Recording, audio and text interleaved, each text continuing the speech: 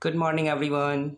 Today we will discuss A, B, and C part of chapter number 4, the motion of the earth of class 6. So I hope you all are ready. So everyone, please take out your book and notebook fast. And before starting, please like, share, and subscribe my channel. So I'm going to start now. Come to question number A, means A part, tick the correct option. Question number 1. On 2nd December, the sun rays are vertical at. Here is 4 option: the Tropic of Cancer, second Tropic of Capricorn, Equator and Arctic Circle. So option B, the Tropic of Capricorn is the correct answer. So on as I have told you about the 2nd December, the sun ray are vertical where in the southern hemisphere. So it is Tropic of Capricorn because in the southern hemisphere, Tropic of Capricorn lies in the southern hemisphere. Now come to question number 2. Which statement about a leap year is incorrect? So option 1 is it has 366 days in a year. This is correct. B, 1 extra day is added in February. This is also correct. C, February has 28 days. This is not correct. This is incorrect. And come to 4th option, it comes in every 4th year. This is also correct. So what is the answer? Here is asking about the incorrect one. So option C is the correct option. Now come to question number 3.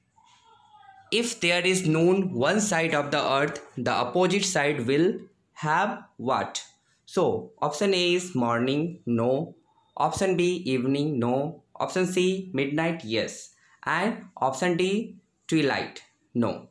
So what is the correct answer? Option C is the correct answer. Now come to question number 4. On 23rd September midday, sun is overhead at the equator. Option A, equator. Option 2, Tropic of Cancer, no. Option C, Tropic of Capricorn, no. And option D, Antarctic Circle. So what is the correct answer? Equator. Equator is the correct answer. Now come to question number 5. The angle of the sun ray on 21st June on the Tropic of Cancer is Tropic of Cancer on the 21st June, that is 23.5 degree north. So what is the degree? 23.5 degree. Clear? So C option is the correct answer. Now come to B part, fill in the blanks. So question number 1 is the earth revolves around the sun in a fixed path called as orbits. The earth revolves around the sun in a fixed path is called orbits. The spelling of orbit is ORBITS. Now come to question number 2. The angle of inclination of the earth's axis is. What is the angle? That is 66.5 degree. But we can also write tilted with its orbital plane. So the angle of the inclination of the earth axis is 66.5 degree with its orbital plane. Now come to question number 3. Two motions of the earth are: first one, rotation, that causes day and night, and second one, revolution, that causes changes of seasons. Now come to question number 4. The time period immediate before sunrise is called dawn. The time period immediate before the sunrise, this is called dawn. Now come to question number 5. The earth complete one revolution around the sun is 365 days and how many hours?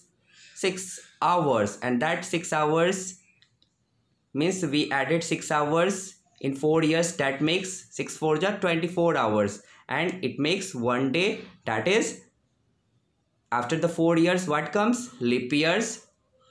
Clear to all? Now come to C part, match the column. The duration of the day and night is equal in both the hemisphere. Equal in both the hemisphere on when 23rd September and 21st of March. Now come to question number 2.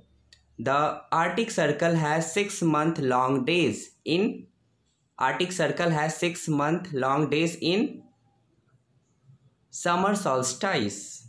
Now come to question number 3. Tropic of Capricorn is located in Tropic of Capricorn is located in which hemisphere? Southern hemisphere. Now, come to question number 4. The rays of the sun are vertical on Tropic of Cancer and Tropic of Capricorn on 21st June and 22nd December respectively. Now come to question number 5. Spring equinox is also called. Spring equinox is also called, that is D option, that is vernal equinox. So we have completed C part also. And the series of the answer is 3, 4, 2, 5, 1. So now tomorrow we will discuss T part, E part and value based question. So today what you all have to do? Simply you have to write A, B and C part in the notebook. Thank you for watching.